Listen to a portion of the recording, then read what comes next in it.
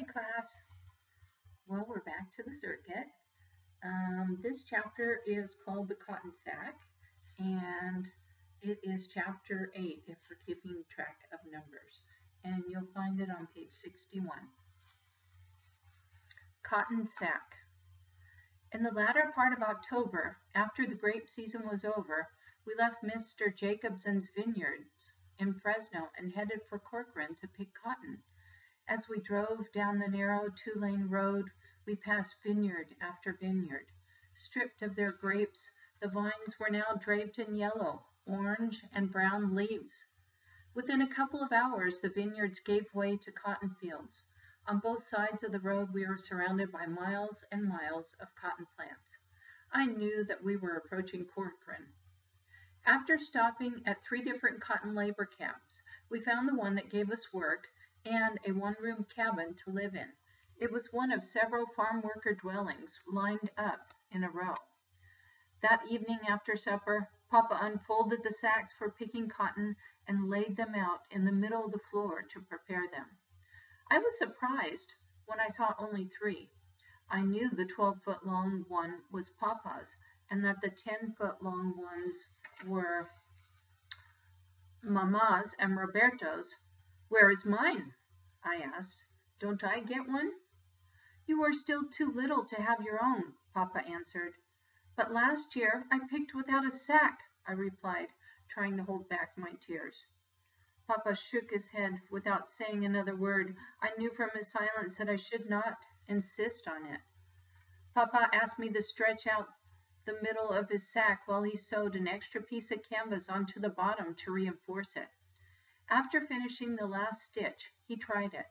He tied the sack around his waist, leaving the front opening between his thighs. Dragging the sack on the floor behind him, Papa stooped over, moving his hands up and down and around imaginary plants, pretending he was picking cotton. He looked like a kangaroo. When he finished sewing Mama's sack, she tried it just like Papa. When she saw the 10-foot white canvas trailing on the floor behind her, she burst out laughing. "What's so funny?" asked Papa. "This is the prettiest wedding dress I have ever seen," she answered, holding her stomach to ease the pain from laughing so much. Giggling, Roberto and I looked at Papa, who was not amused. As usual, when it was time for bed, Papa folded his cotton sack to use as a pillow. He placed it at the end of the wide mattress, so he faced the wall on which hung a small faded picture of La Virgen de Guadalupe. He then poured himself a glass of water from a gallon bottle and placed it on the floor near the bed, along with his aspirins, Camel's cigarettes, and an empty red Folgers can, which we all used during the night when it was too cold to go to the outhouse. Roberto, Trampita, Torito, and I knelt in front of La Virgen de Guadalupe and said our prayers silently. Mama wrapped Rora, my newborn sister, in a baby blanket and laid her gently in a crate next to the mattress, and we kissed her good night.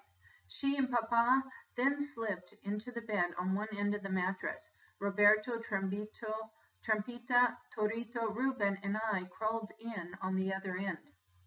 We snuggled against each other to keep warm. My parents had an advantage over the 5 of us because our legs did not reach the outer end of the mattress.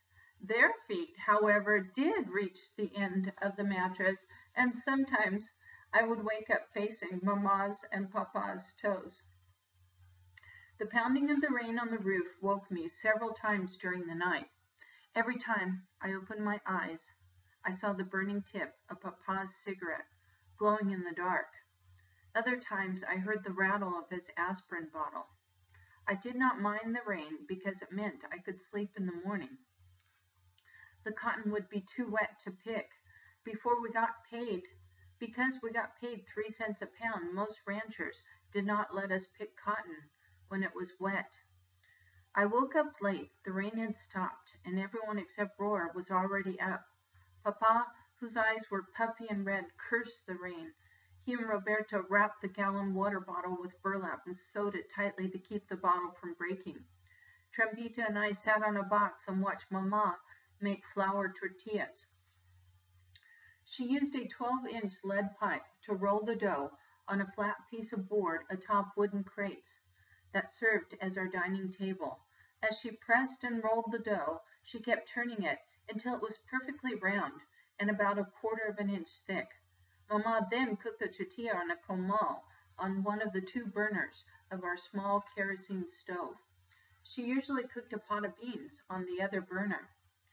After we ate the freshly cooked tortillas and beans for breakfast, I helped Roberto wash the dishes in the aluminum tub which Mama also used for bathing Torito, Ruben, and Rora, and for washing clothes. And while Mama mended Papa's shirt, she drove in our carcachita to the nearest gas station to fill the gallon bottle of drinking water and to get more kerosene for the stove. When Papa returned, he smoked another cigarette, took 2 more aspirins, and went to bed. Trampita and I sat on the mattress and played guessing games and then listened to Roberto's ghost stories.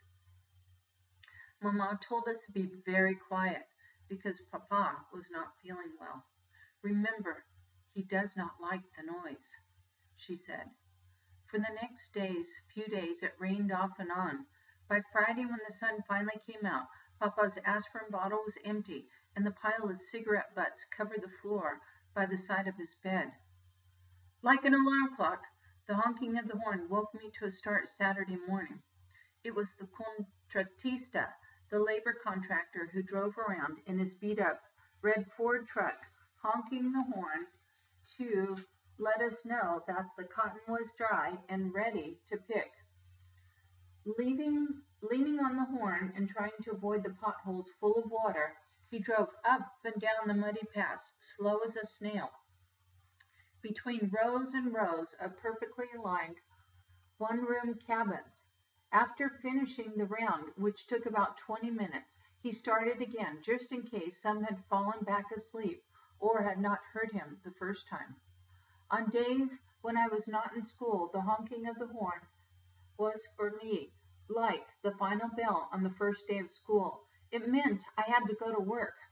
But for Papa, who usually hated any kind of noise, this sound was a tonic. It perked him up. By the time the contratista finished the second round, Mama had made the lunches and Papa was warming up the carcachita. We loaded the sacks and climbed in and lined up the car from behind the contratista's red pickup truck, waiting for him to lead us to the cotton field that was to be picked. Loaded with workers who did not own cars, the pickup sluggishly pulled out, followed by the caravan of old battered cars and trucks. After driving for about 5 miles, the contratista pulled over to the side of the road and motioned us to park behind him. He got out and pointed to the cotton field. It stretched from the shoulder of the road as far as the eye could see. Papa, Mama, Roberto, and I got out of the car. Trampita stayed behind to take care of Torito, Ruben, and Rora. We followed Papa, who walked over to the cotton plants to get a closer look. The other pickers did the same. Papa said it was a good crop. The plants were about 3 feet tall, and partially hidden between their dry brown leaves were many cotton bolls. A few smaller plants had yellow and red flowers and green bulbs that looked like small avocados. Papa explained that the flowers would close and form hard green bulbs, which, in turn, would open to become cotton bolls. But remember, he said firmly, cotton bolls are like roses. They are pretty, but they can hurt you. Yes, I know. The shell is like a cat's claw, I answered, remembering the numerous scratches I had gotten on my hands and wrists the year before. After feeling the cotton to make sure it was completely dry, the contratista told us to start working. All the pickers except me had their own sacks and their own rows to harvest. I went a few yards ahead of Mama and picked cotton from her row and piled it on the ground. When she reached the pile, she picked it up and put it in her sack. I then moved over to Papa's row and did the same for him, so that he and Mama could move up and down the rows evenly. Roberto did not need any help. He was a faster picker than either Mama or Papa. After picking for 2 long hours, Roberto helped Mama make more room in her sack by lifting it upright and shaking it several times up and down, compacting the cotton to the bottom. When Mama's sack was too heavy to drag behind her, Roberto took it to the weigh station to be emptied. The station at the end of the field, about a quarter of a mile ahead. With my help, he flipped the sack over his left shoulder and held it in place with his right hand. I walked behind him, lifting the back end to lighten the load. The front end grazed the sides of the furrow as we made our way to the station. He stopped to rest a few minutes and to wipe the sweat from his brow and the red and blue handkerchief tied around his collar. As we approached the weigh station, the contratista there said to Roberto, "You are really strong for such a little guy. How old are you?" 14, almost 15, answered Roberto, proudly out of breath. "No fooling," replied the contratista, adjusting the scale that hung from a tripod about 3 feet in front of the cotton trailer. After weighing Mama's sack, the contratista jotted in a notebook 90 pounds, which after our last name, which he told Roberto to spell. Teasingly, he asked me, "Where is your sack, mocoso?" I pretended not to hear him and quickly walked around to the side of the trailer, which was about the size of our cabin. The frame was covered by chicken wire and had no roof on it. It looked like a large white bird cage. I held the ladder steady for Roberto while he climbed it, carrying the sack. When he got to the top, he carefully walked to the middle of the plank that was laid across the trailer and emptied the cotton sack. Papa carried his own sack to the weigh station, but Roberto emptied it because Papa had a bad back. At the end of the day, the contratista checked his notebook and handed my father $18. "Not bad, 600 pounds, Papa said, grinning. "We could have done better if I had my own sack," I thought to myself. By the middle of November, the cotton fields had been picked.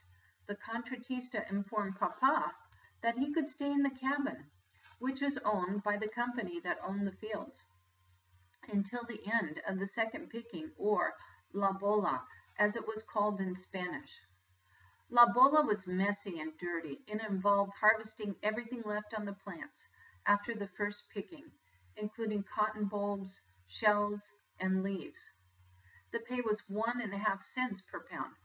The contratista told Papa that we could pick cotton for other ranchers until La Bola would start, which was in about 2 or 3 weeks.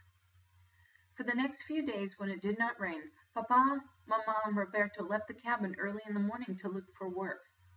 They took Torito, Ruben, and Rora with them. Trampita and I went to school and joined them in the fields on the weekends and holidays. At dawn on Thanksgiving Day, Papa, Roberto, and I drove in our carcachita for miles looking for cotton fields that were being picked. During that 4-day weekend, I was determined to prove to Papa that I should get my own sack. On both sides of the road, we passed endless fields of harvested cotton plants. From their dry branches dangled cotton fibers left during the first picking. They were frozen in the cold. In the distance, ahead of us, page 71, Papa spotted a white speck and a cloud of thick black smoke. "Hala!" he said cheerfully, pointing with his finger. He stepped on the gas. As we approached the cotton field, Papa slowed down and parked our sputtering carcachita on the roadside near the cotton trailer. A few feet from it, around a burning tire, stood several men and women trying to keep warm. Papa asked the Mexican foreman for work. He told Papa we could start any time we wanted, but he suggested waiting until it got warmer. He invited us to join the others around the fire. Papa did not want to waste time. He told Roberto and me we could wait, but he was going to pick. Seeing this as an opportunity to prove to Papa that I was grown enough for my own cotton sack, I followed him and Roberto into the field. They each took a row. I went ahead about a quarter on the way into Papa's row. I took my hands out of my pockets and started picking and piling the cotton in the furrow. Within seconds, my toes were numb, and I could hardly move my fingers. My hands were turning red and purple. I kept blowing on them, trying to keep warm. Then I felt the urge to relieve myself. I turned around to make sure no one was looking. The workers warming themselves by the fire were too far away to see me. I cupped my left hand and caught the warm yellowish stream in it and rubbed my hands together. Instantly I felt fire as the salt stung the scratches on my skin. Then as the liquid quickly cooled, my hands felt like ice. I could not go on. Frustrated and disappointed, I walked over to Papa. He straightened up and looked down at me, and his eyes were red and watery from the cold. Before I said anything, I looked at Roberto, who bravely kept on picking, and told me to go over to the fire. I knew that I had not yet earned my own cotton sack.